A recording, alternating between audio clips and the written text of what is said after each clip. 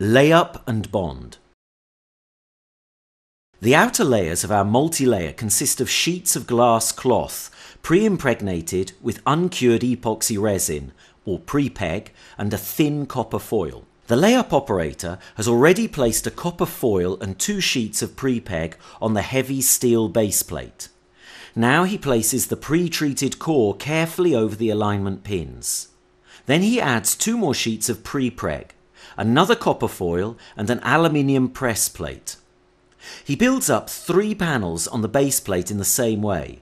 He then rolls the heavy stack under a press which lowers down the steel top plate. He pins the stack together and rolls the finished stack out of the clean room into a rack. The press operator collects 3 stacks on a loader and loads them into the bonding press. This press uses heated press plates and pressure to bond the layers of the PCB together. The heat melts and cures the epoxy resin in the prepreg, while the pressure bonds the PCB together.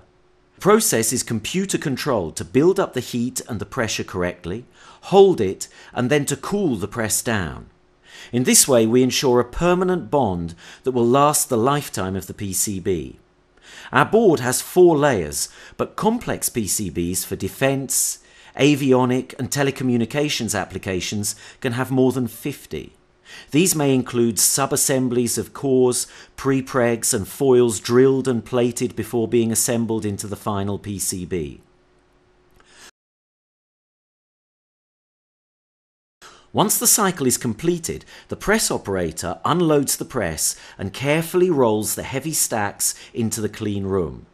Here the layup operator depins the stack and removes the top plate.